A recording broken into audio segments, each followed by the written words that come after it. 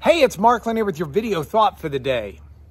All right, this week has been a week where I've talked about love, and I hope you've got someone in your life that you love.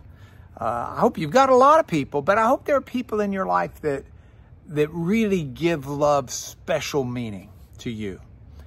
And if you do, I wonder if you've ever gone through something where you have failed in your ability to love someone the way you'd like to. I've got family that are near and dear to me. I've got a wonderful wife. I've got 5 incredible kids. I've got their spouses. I've got grandkids. I can go back in my history. My mom is still alive, but my dad and my sisters and my brother-in-law, there's a host of people that I care dearly about. And in my love for them, I have at times failed to love them the way I should. And by that, I don't mean I failed in the way I feel about them. Love, as we've talked about this week, isn't a feeling, at least the kind of love we're talking about. But I have failed in the way that I care for them or express that love or conduct myself toward them. I think we all have. And that's why I thought I'd end this week with a passage out of the book of Revelation. Side note, I'm teaching Revelation in church on Sundays. The second week is coming up this Sunday. So if you want to show up, and it's also available on the internet. But anyway, there is a letter in Revelation, I think it's chapter 2, that's to the church at Ephesus. And in that letter, Jesus is speaking. He's dictating the letter to John the Revelator who's writing it. Jesus says, I have this against you. You have fallen from your first love. And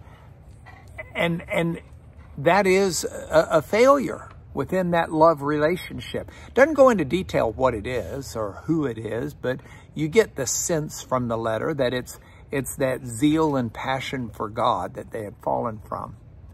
But the interesting thing about it is Jesus doesn't say because you have failed in the way you love, you're a loser, put your L up. Doesn't say I'm through with you. Doesn't say I'm walking away. Jesus says, repent. Turn around. When we fail to live in the way we should, when tempers flare, when anger might set in, when our behavior's not what it ought to be, the right thing to do with the people we love is exactly what Jesus said. It's repent. Apologize.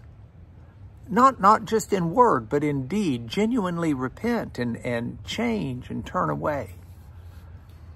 We're all human. We all make mistakes. We all love imperfectly.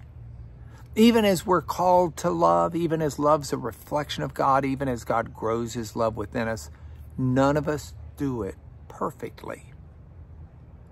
And that's why we can take it to heart that God knows that. And he teaches us what to do with our failures. Repent. Change the way we think. Be sorrowful for what we've done. Try to make it right. And live that life of love we're called to. Think about it. It's your video thought for the day.